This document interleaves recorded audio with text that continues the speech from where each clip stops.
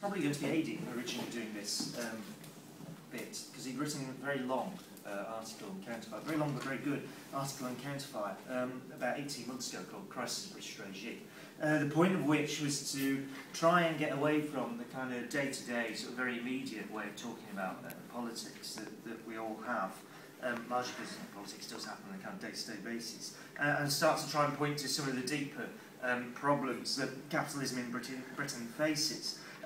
Deeper problems that have been there and building up for a good 20, 30 years now. There's a particular kind of structure that capitalism has here, but one that nonetheless isn't particularly successful in lots and lots of different ways. However much we gloss is kind of applied over the top of that.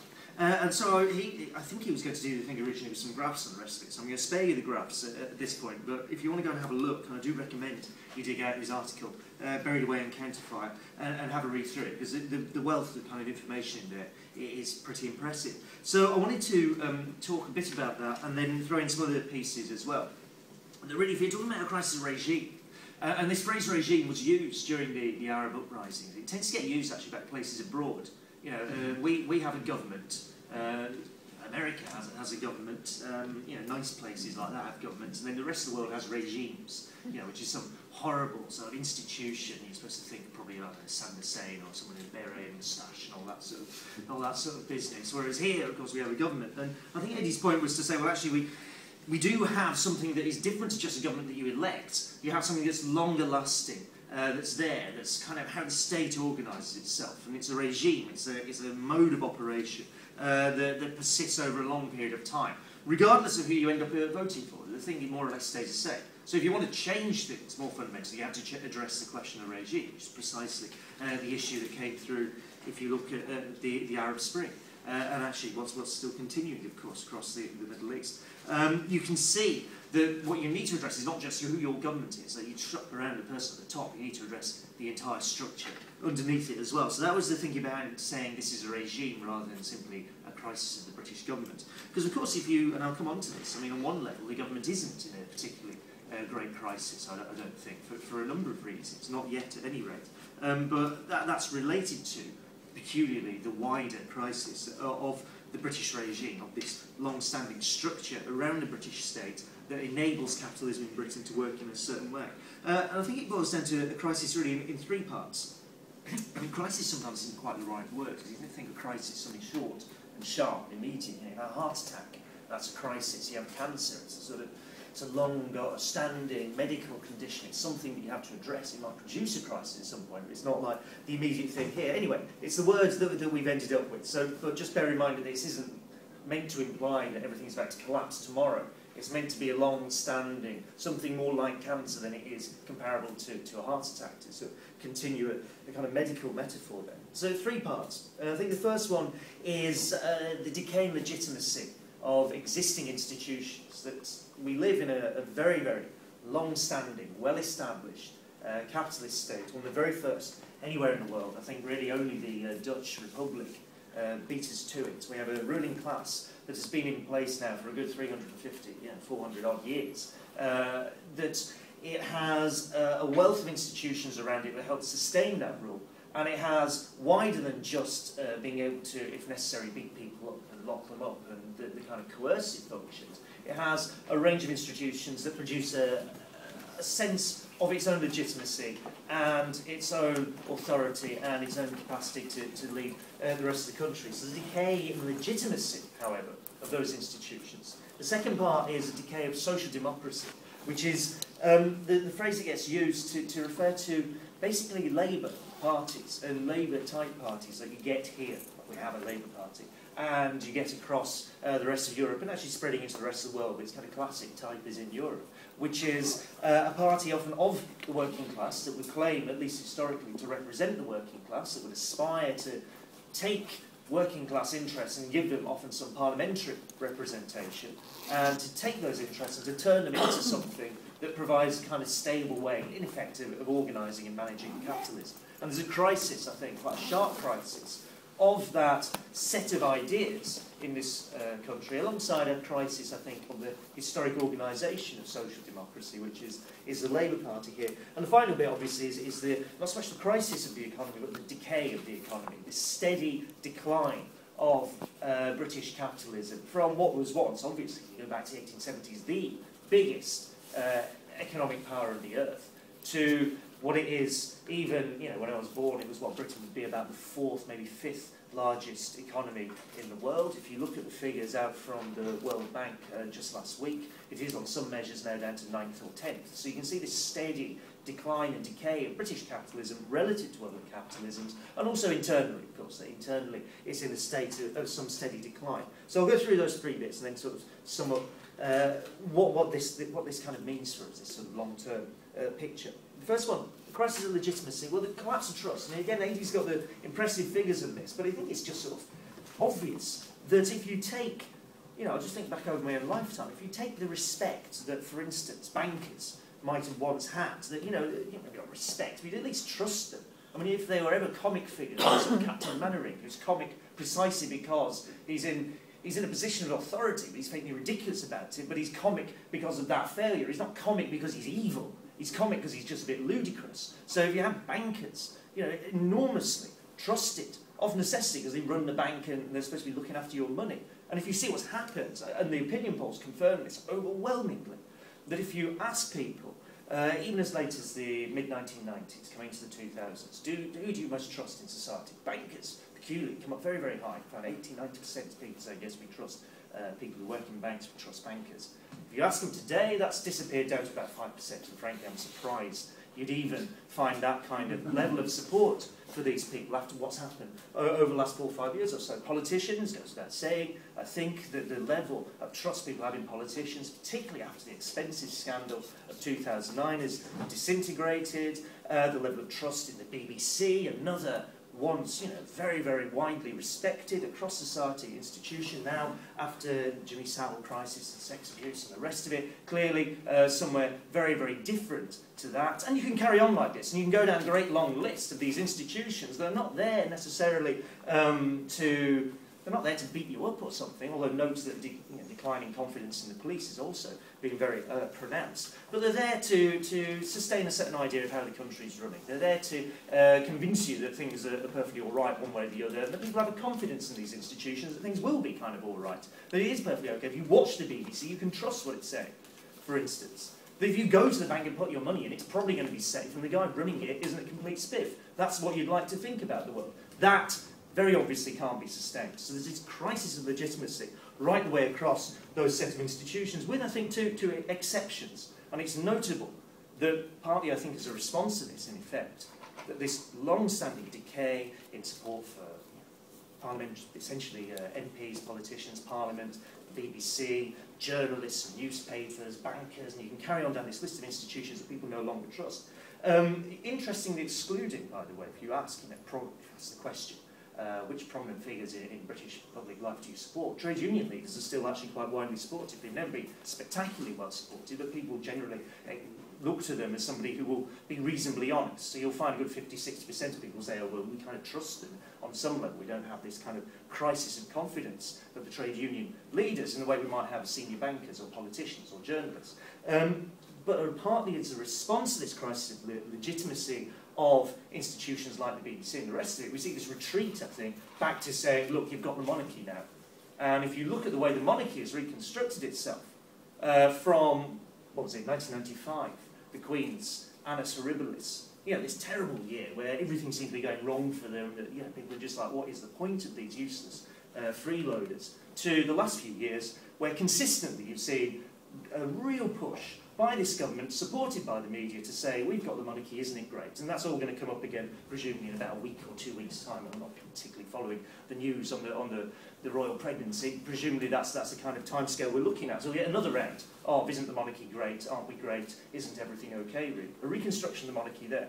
And then also, underneath this, I think a use of the military as a legitimising force inside British society. Not, you know, obviously the military gets used, and I think Alex might touch on this, but gets used in a military sense abroad, very, very obviously, and increasingly so over the last 10 years. But at least part of the backwash of that has been an attempt to try and get the military back into civilian life in a way that I think is more pronounced, probably because legitimacy elsewhere is drained away than it has been, certainly, that I can recall in my lifetime. So you see the appearance of, for example, the Army and the Navy and the Air Force, the Olympic opening ceremony, quite a heavy presence that was made there. You see the regular, Health for Heroes, the rounds of Poppy, the Poppy Day, suddenly going from something that just happens once a year to being like a big, week-long thing of poppies everywhere, and you have to wear a poppy, and if you go on anything where you're ever appearing in public, you get, done if you're not wearing a poppy, that sort of thing. This kind of creation of a mystique around the military, precisely, of course, and it's not unrelated at the point at which you're having to use them increasingly elsewhere. But when everything else looks absolutely battered, you've still got basically the Queen and you've got the Army, and that's what makes us all proud to be British and everything's okay and we can all carry on. So the response to this crisis of legitimacy is to find something else to cling on to and push on that. There is also, I think, a kind of, within this decay of institutions, a kind of constitutional issue, if you like, that there's the very obvious decline of the two-party system. Support is draining away from two-and-a-half-party system, isn't it? Support is draining away from the two-and-a-half parties. So it's draining away from the Tories and Labour. The Lib Dems have almost completely killed themselves off. They're down to, what, 8-10% in the opinion polls now, from having been near 20% back in 2010. Membership is continuing to decline. I mean, it's striking, actually, that under David Cameron, it's not particularly well reported. And it's unusual, because generally if you get a new leader, what you find is that membership of your political party tends to pick up. But membership of the Conservatives under Cameron has more than halved since he became leader. This real sort of draining away of support there. And the appearance actually of new political formations, most obviously UKIP, which has sustained, despite the first past the post system, despite the obviously undemocratic features of our electoral system, has now sustained a level of support that exceeds consistently exceeds that of the Liberal Democrats, and with a couple of pretty spectacular, if not quite by-election wins, but certainly very, very major by-election votes. The decline of the two-party system, this historic way of organised parliamentary democracy, is disappearing in front of us, and changing to something else is certainly what it looks like. A decline in support for the EU, for the European Union, this kind of wider issue of Britain's relationship to the world, a major part of that, I think, is a clear decline in support for, certainly over the last 20, 30 years. The appearance of issues like Scottish independence, which I think in general, certainly the English left actually underestimates the importance of this one. There is a reason why you find that the major political parties are so keen on not having Scottish independence, that Tories and Labour are both lining up to say we need to keep Scotland, is that it very directly reflects the wider strategic interests of the British ruling class. If you lose Scotland, suddenly what was a major world economy loses a fair chunk of it first. Second, it's like, where do you put the nuclear submarines? Because they're in Scotland, and you need the nuclear submarines. They're basically completely militarily useless, but how else do you justify your position on the UN Security Council? And that matters a great deal. And what does it say about your membership of NATO? What does it say about your capacity to intervene militarily around the world? Your strategic position, at least in terms of your military position, is quite substantially undermined there. And it would provoke, I think, quite a crisis, a deepening crisis for British capitalism in a way that's underestimated by the left here.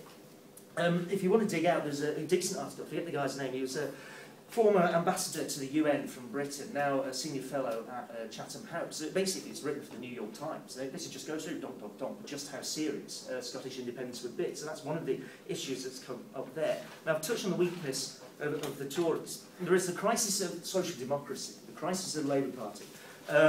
In several parts. The disappearance of its membership over, you can take a long view on this, you can say the last 40, 50 years, and it's declined from close to 1 million members in the 1950s to something you'd be pushing 120, 130,000 today. Miliband, when elected, provokes a slight uptick in membership, as did Blair, actually. Surprising as it now seems, that Blair managed to revive the Labour Party membership and recruit lots and lots of people when he was elected, all the way from 1994 to 1999. They rose from about 200,000 members to about something 400, 420,000 members by 1999, and then Blair started going mad, and membership started draining away somewhat from around about that point onwards. Miliband had a similar little blip. There was good 20, 30,000 members who joined. Those appear now to have left again. The Labour Party, as a membership organisation, is in a state of some disrepair. the trade unions as a component part of how social democracy operates, as a major support for the Labour Party, have declined substantially in membership over the last 30 years or so, from close to half the workforce being in a trade union. You're now talking about something, it's around about, what, 25%, maybe a third, and varies wildly. If you're in the public sector, it's about 2/3 are in a trade union, 2/3 of the workforce. If you're in the private sector, it's about 12, 15% are in a trade union. So it's very, very unevenly distributed throughout the economy. And the trade unions themselves don't work in the way that they used to. They've lost, I think, what was within the trade union movement a very independent-minded membership with the capacity to organise, the so-called rank and file organisations, that they didn't have to simply do what trade union leaders said or what the bureaucratic structures of the trade union would provide. There was this capacity for self-organisation that has now been essentially completely destroyed over the last 30 years or so. So you get these essentially really quite bureaucratic structures that are the trade unions that have now arrested their decline in membership, but are not really doing much beyond that. Strike days lost are still at record low levels, and don't show much signs at presence of picking up, although of course this doesn't rule out that things will turn quite rapidly as the crisis develops. But the transformation of trade unions there, the decline of labour over here, adds up to a crisis institutionally of what social democracy looks like. That fits in turn, I think, with the wider and deeper issues of British capitalism, which is not just that this crisis is forcing austerity, which is really a code word, forcing for the destruction of the welfare state over a long period of time, at the moment by a series of death by 1,000 cuts, effectively, that's forcing a crisis there, but in fact also relates back to the efforts of New Labour in government in particular to try and arrest a decline of British capitalism, to provide the space in which something like social democracy can still exist, and to do so by a deal with British capitalism relating to the City of London, quite deliberately so. Quite deliberately, Gordon Brown, as Shadow Chancellor at the time, went out of his way to appeal to the City of London, to appeal to finance, to say that you will be allowed off the leash when we're in power. You'll be able to carry on doing whatever you want. We ask only that we can skim a little bit off in taxes and that pay for the NHS. And that was the deal that they attempted to strike.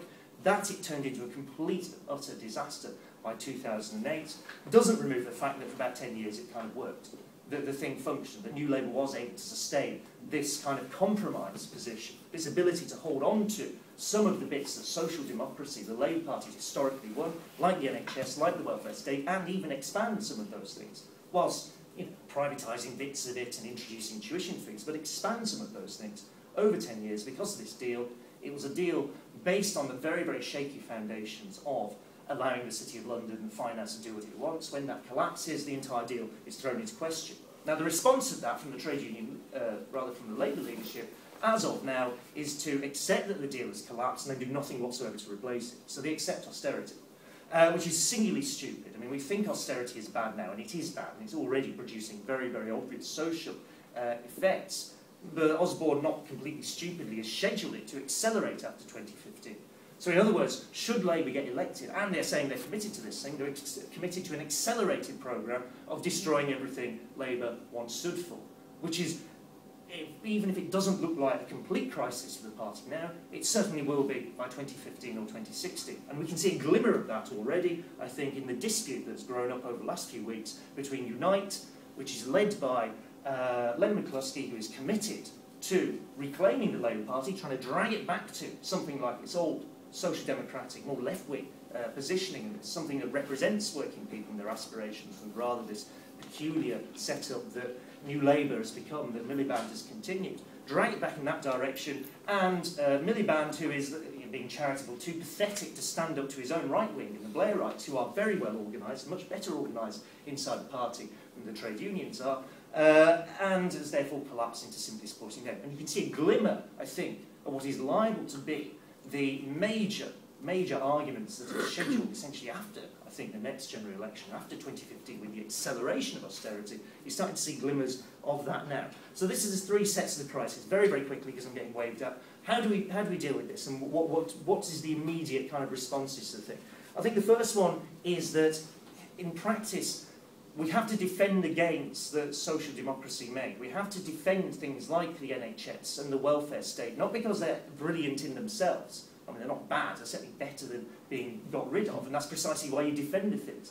But you have to defend them. So any idea that in response to a wider crisis, we can start to suddenly raise questions, if you like, about what will we do instead? How will we run a welfare state differently? Well, there is a space for that kind of argument. There is a space for critique there. But the starting point has to be defending what we got and working out how you make it better, not simply allowing a crisis to happen and then say, oh, well, perhaps it never really worked anyway. And there is a thing knocking about a kind of slightly mad sort of anarchisty argument that starts to look a little bit like that. That's one part of it. The second part of it, I think, is we have to understand that this is a national crisis. It's a crisis of the whole regime. It's not a crisis of just what's happening in, to pick one example, Lambeth, or what's happening in, just North London, or what's happening in X, Y, or Z town or city throughout the country. It's a crisis of the entire thing, and it's a crisis that is now being driven and organised, in effect, by a government whose response to the wider crisis is to smash up social democracy, make it impossible for social democracy to return, and try and create some basis for British capitalism to continue, essentially without an NHS, without a welfare state, without what it sees as all these heavy costs.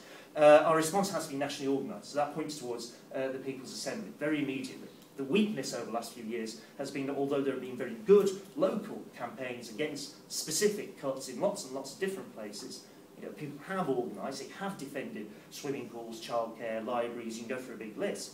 What they haven't been able to do is stop the general drive because they haven't been nationally organised. You have to be nationally organised to cope with something like this. It has to be, I think at this point in time, the only game in town really is the People's Assembly, and that everything we do locally has to relate back to what we're doing nationally on the People's Assembly. And the final bit, of course, is that defending things is all very well. It creates a space to argue for an alternative. I don't think we have any particular commitment. I don't think we should have any particular commitment to the British state, the British regime, to social democracy as it's organised. I think we have to have an argument about how we might do things differently. That what are the alternatives to simply defending ourselves against a crisis? That how do we democratise the economy? How do we create jobs? How do we have investment in renewable energy? How do we actually start to build an economy that looks like one we like, and a society that looks like one we like, rather than simply having to be in the back foot defending the whole time? We have to start to open that question. That question, of course, also in the end opens up to us saying, well, what do you do instead of capitalism? What do you do instead of a system that always produces this crisis, that always produces this drive to squeeze out anything worthwhile people have won? What are the alternatives to it, and how do you organise to get them? Anyway, I'll finish on that one. Right.